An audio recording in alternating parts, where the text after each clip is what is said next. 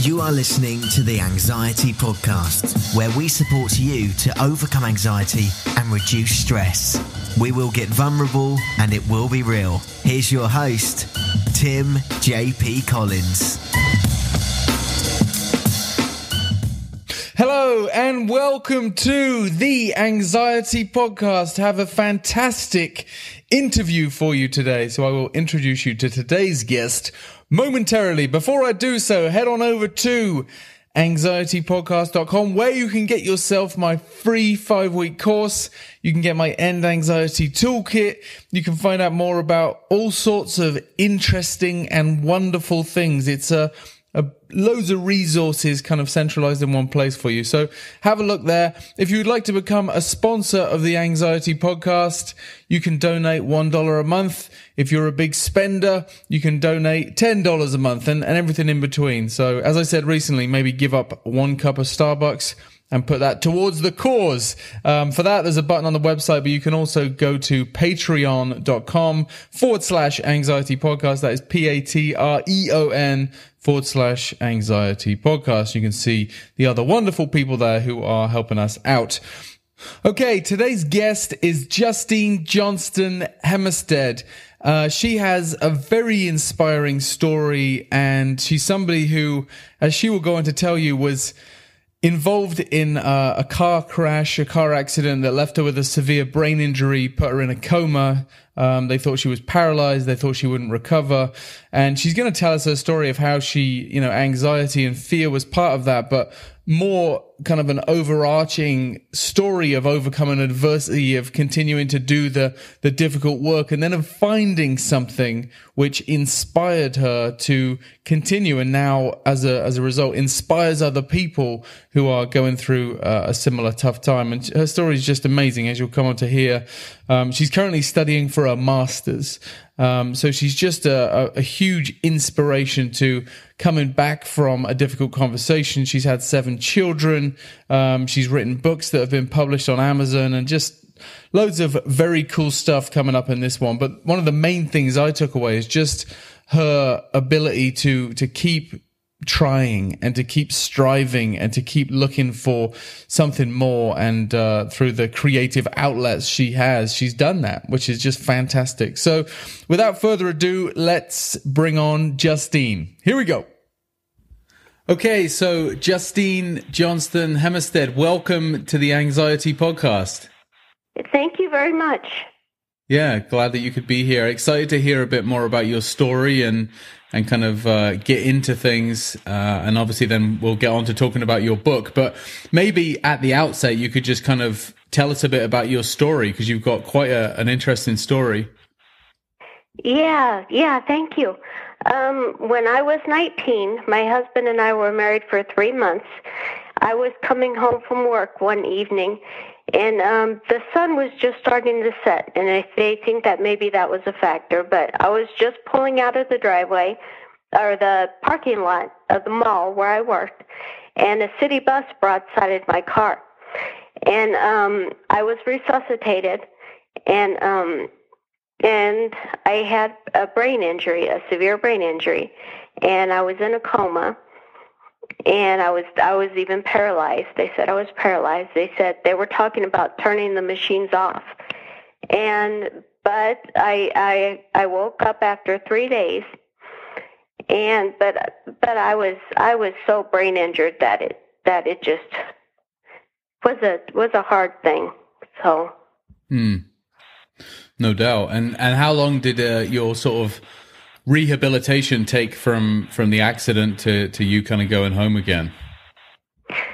Well, till I went home, I think I stayed in the hospital for about 3 weeks, and it was just kind of necessity that I had to come home. I don't think we could afford the bill anymore. We were just starting out, and this was before everybody knew about the Medicaid and Medicare and stuff like that. So I was home, but I did not want to be in the wheelchair, and I kept reading was the main thing that I did, and I think I had even started to write a little bit, and then doing that, I just felt that I could walk, and so I just started to hang on to furniture and walk around, and eventually I was able to walk on my own, and it's just gotten it took several months to get better until I could walk regularly again, and then it's taken 20 years to my strength is still really weak, but I exercise a lot now. I do the elliptical for a couple hours a day, and that really helps. That helps my strength and stamina and everything. So, but that's not just for exercise for me. That's still physical therapy. Right. So it's kind of two in one. Yeah. Yeah. Yeah. And you have 7 kids, right? Yes, I do. I was recovering in San Diego for about a year and a half. We moved to Iowa, and when we were in Iowa, we had our first child just within the first year, and then we eventually had 7. So, and my youngest is 8 years old right now, and my oldest is 24. How do you remember all their names? That's hard. I have to have my husband take care of that when we're at a restaurant or something, and the price is according to their ages. He has to take over. Yeah, I'm not surprised. That's an expensive restaurant bill. 9 people yeah, for dinner. I think so. Yeah. And so, as part of your story, I understand that you kind of suffered with some severe PTSD. So was that kind of flashbacks of the incident, or just as a result of your brain injury? What can you tell us a bit more about that? Yeah, there's so much fear in it. I don't think I had so much of flashbacks that I had just overall fear. Just when my eyesight, so it all results from my injury, because my eyesight was just not well. My eyes wouldn't focus. And so when I was trying to find somebody, or even to this day when I try to find somebody and they're in a crowd, I can't see them. I just can't focus on them. And then I get real fearful and real nervous about it, and then I feel lost. And that happens all the time. It used to be terrible. It still happens.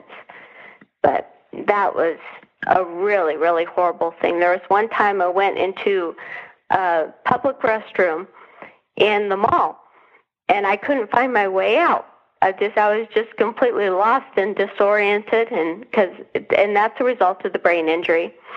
So I just had to kind of stand there and wait for somebody to find me, and eventually, this was when my oldest daughter was probably about 12. She had to come in and find me. So it just makes me feel real lost. And sorry, go ahead. Go ahead. Well, I was going to say, and even when she was about 22, I think it was, when she was at her deployment party, we were at a hotel where they were celebrating, and I left to go to the restroom, and I got lost on my way back. I couldn't figure out where they were. I couldn't see people because everybody was in a crowd. So I had to sit down and wait for her to come get me again. So that's a source of stress. So how do even to this day. How do you deal with that kind of disorienting feeling when you're in it? Do you just know that if you wait long enough it'll pass, or what do you tell yourself in those moments? Well, I just when I did that, because it's just real. I get it's such a loss. So when I just sit down and I just feel assured that somebody will come get me, somebody will find me. But it's such a loss, and there's really not much I can do in that moment except for just sit down and wait for somebody to come find me. And it's just such a loss. But then afterward, to calm down afterward, I can write. Writing really helps afterward. But in the moment, I just have to wait. So tell us a bit about your writing then. How did that, were you a writer before your accident? Was it something that you found therapeutic sort of after the fact? Yeah, I wasn't writing before. It was just afterward. I started to journal in the beginning, and then after we moved to Iowa, I started to write stories, and it was just really therapeutic. Just the methodical nature of writing, and then it helped kind of free my mind up to think and to be freer and to be free of all of the stress that I was under.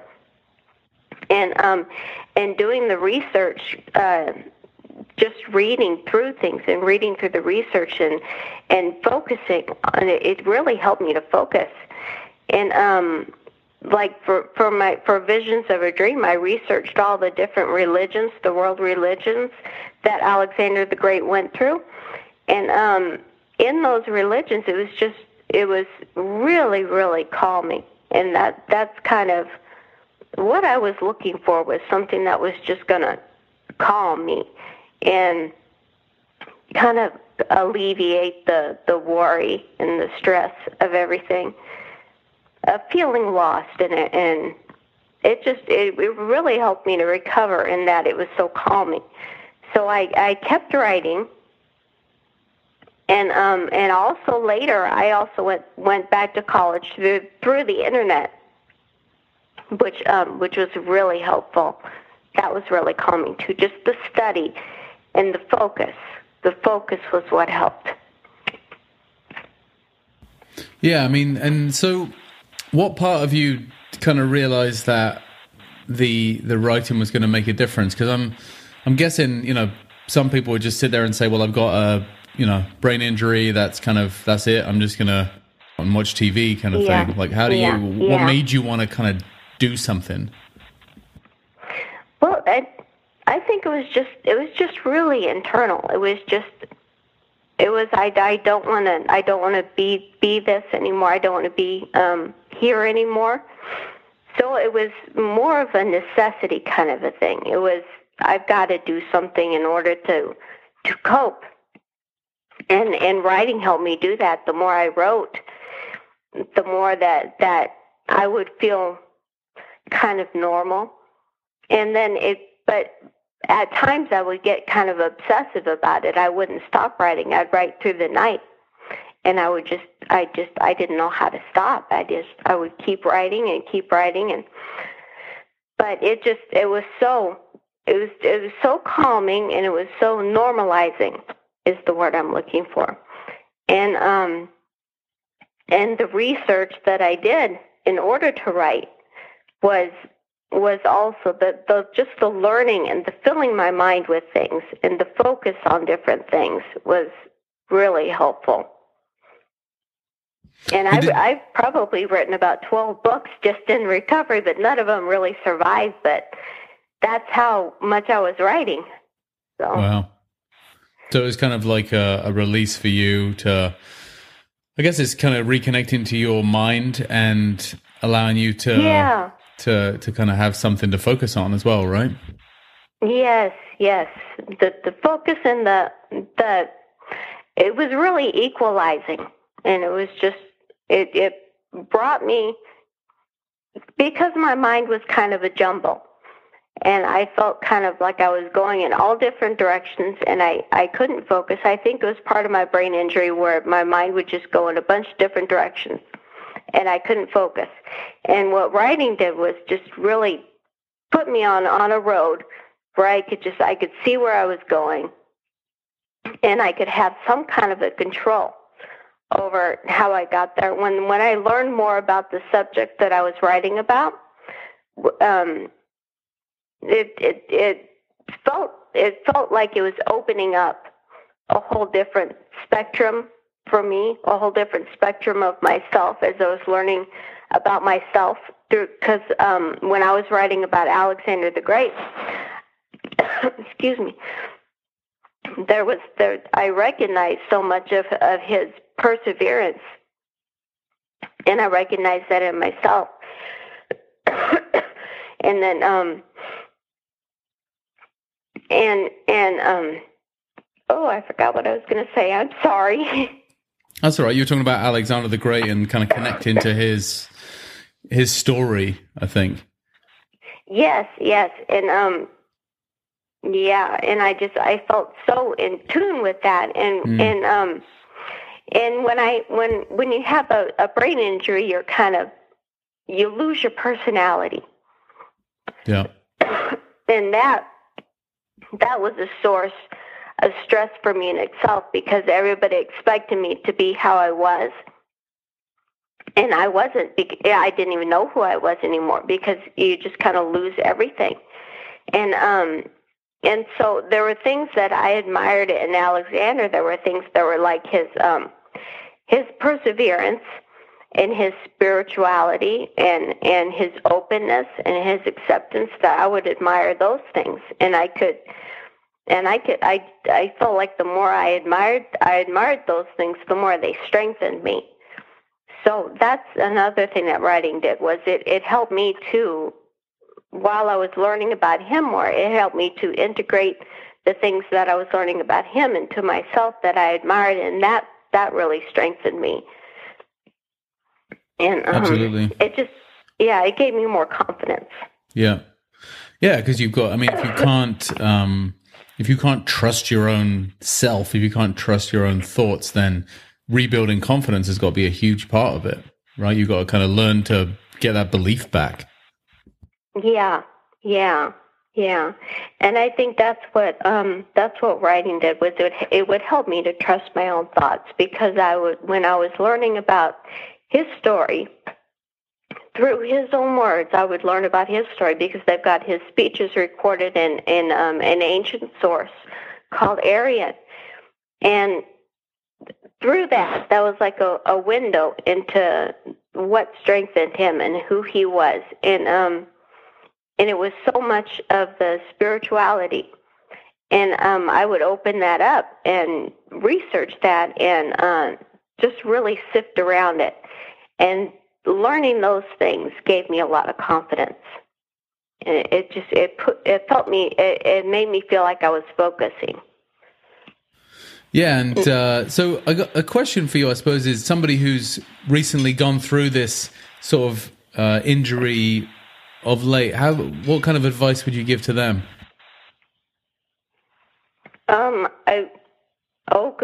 I would really hope that they could start to find something that would help to equalize them, like writing did for me.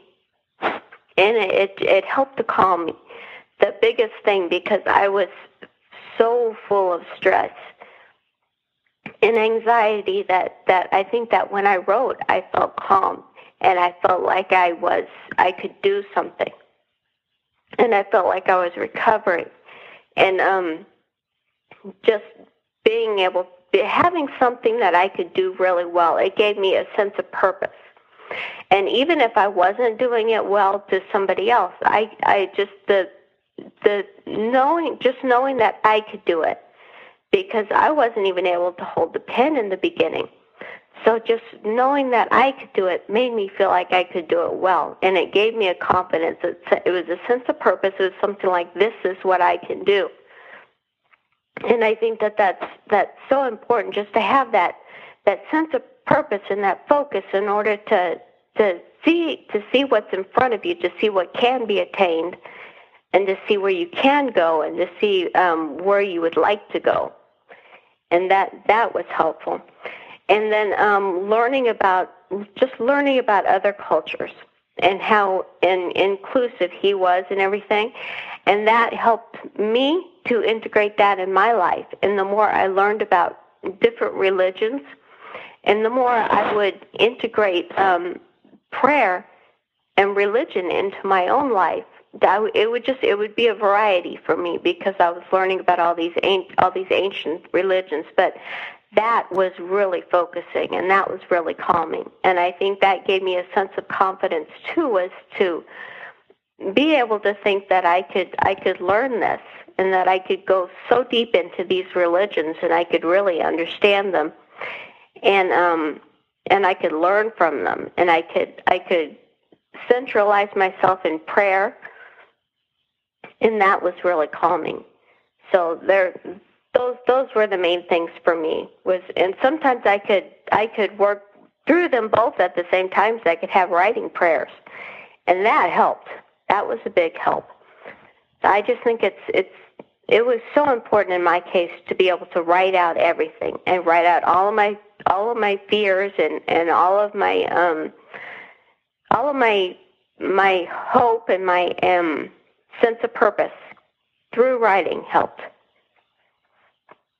So that would probably be the advice I would give somebody. And I think I was going to say that's probably why journaling works so well for people, because they're kind of getting the stuff out of their minds and onto paper, right? That's perfect. Yeah. That's how I started too, is journaling. So tell us a bit about some of the books you've written, because I know some of the things you've written are on Amazon.com. I know you contributed to a book called Chicken Soup for the Soul, Recovering from Traumatic Brain Injuries. So can you tell us a bit about those? Yeah, my personal recovery story is in the Chicken Soup for the Soul book, and that's got a lot of brain injury recovery stories in it. And mine is titled Writing, because my main focus in that piece was to say how much writing helped me, and just having that focus, how much that helped. And another one of my books is called Truth Be Told, and that's a novella. And that's kind of my recovery story from brain injury, but it's got a lot of my fears in it, and it's got it in a fictional story. So it's